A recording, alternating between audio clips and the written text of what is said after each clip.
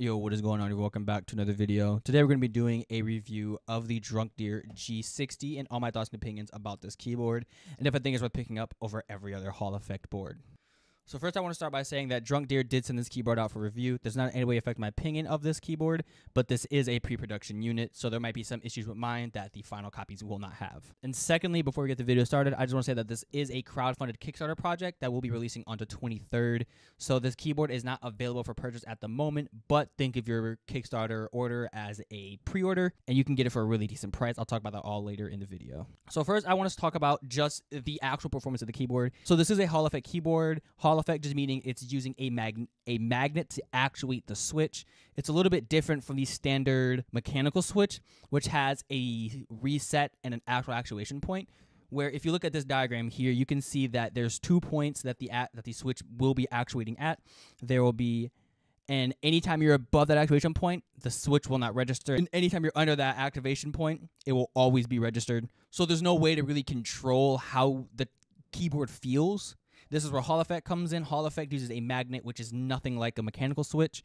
It's similar in the look and style. These are Cherry MX stems, so you can use a normal keycap set on it, but they have a feature called rapid trigger, and with rapid trigger, you're able to always have constant motion. So when you let up off the key, even a little bit, you've already reset actuation, and it allows for really quick dynamic movement. So in games like Apex or Valorant or CS, where you need things for like tap strafing, you need stuff like neo strafing, counter strafing, all these specific movement tech things you can do in games, the rapid trigger will help you be really fluid in that and not really lose that momentum. So with that being said, this keyboard does come with those switches, Hall effect switches. They're using the Risha Hall effect switches. These are the ones found in the DrunkDeer G65 as well. They're the exact same switch. I believe those are on the A75, but don't quote me there. I haven't tried the A75 yet. They're relatively like linear style switches. There's no tactile bump, so you're not going to get that really nice responsive bump like you would in Acco Lavenders or MX Cherry Browns or Cherry MX Browns. But you are getting that really nice, consistent, smooth feeling. These switches do not come lubed out the box, so if you are a keyboard modder, you will be able to lube these switches and do what you want to do with them. But they are a little bit wider than the standard switch, so I think you'll need to get a new switch opener because I couldn't fit them in any of mine.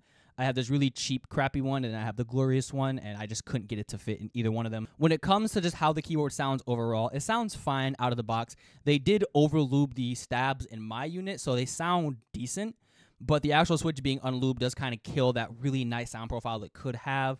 There is a very thin layer of foam on the bottom, and then I do believe that there is an actual silicone dampening pad in the middle. Don't quote me there. I've only opened it up once. I'm just really going off memory.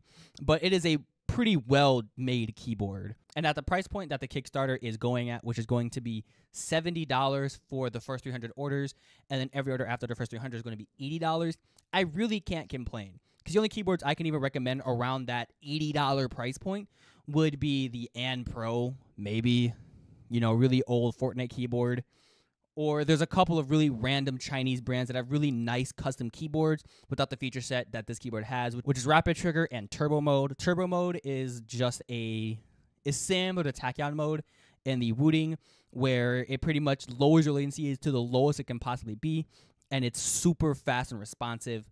But I do have to note that there's no firmware for this keyboard yet. Like I said, this is a pre-production unit. So I did have this issue when enabling turbo mode that whenever I hit the space bar, it would just continue holding it for like a solid quarter second, and there was nothing I can do about it. So I did have to factory reset the keyboard, but that issue was resolved after factory resetting the keyboard, and I just don't use turbo mode. I only keep the rapid trigger on with turbo mode off. One thing I did forget to mention is that this does have a web software very similar to Wooting's web software, where you're able to change the rapid trigger, set activation point between keys, and enable key track tracking, so you can see the keys. Whoa, you can see it being used. Also change your colors here. I personally like to keep all the RGB off. I don't like RGB, and because these aren't shining through keycaps, you don't even need RGB to see them. You can also remap specific keys to do specific functions. So you see you have everything here that you can use to remap. You could even make mouse 1 your space bar, which would be insane, but you can do it.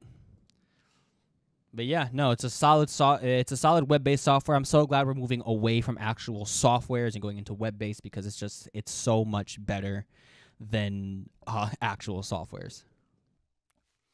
But actually, I just want to talk about the actual construction of this keyboard. This is using PBT keycaps. They are a much nicer print quality than the G65 that I have, where everything looked kind of loppy and weird. It looked really kind of like thrown together.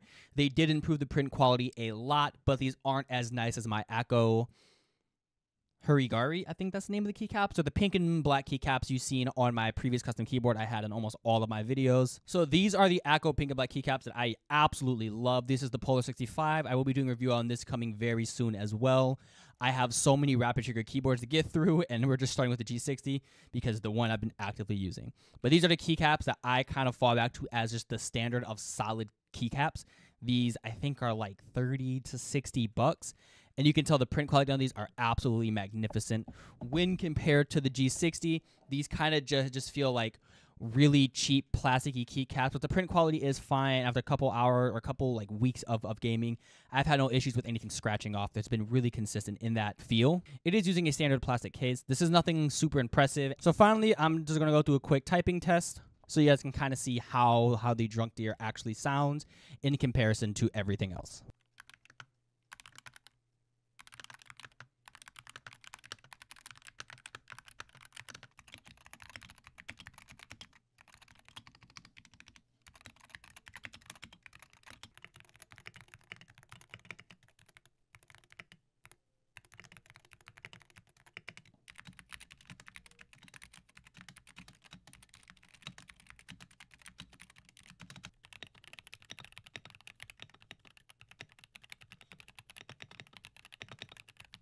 But yeah, I hope you guys did enjoy this video. Like if you did, subscribe if you want to see more. I do have a couple more keyboard videos to go over, like the Polar 65 versus the Wooting, and just a full-on Polar 65 review. And I did just get the OGM Cloud from Waizowl. It's a very fun mouse that I've been using, and I'll be going over this in a future video as well. But hope you guys enjoyed this video. Like if you did, subscribe if you want to see more, and I'll see you guys in the next one.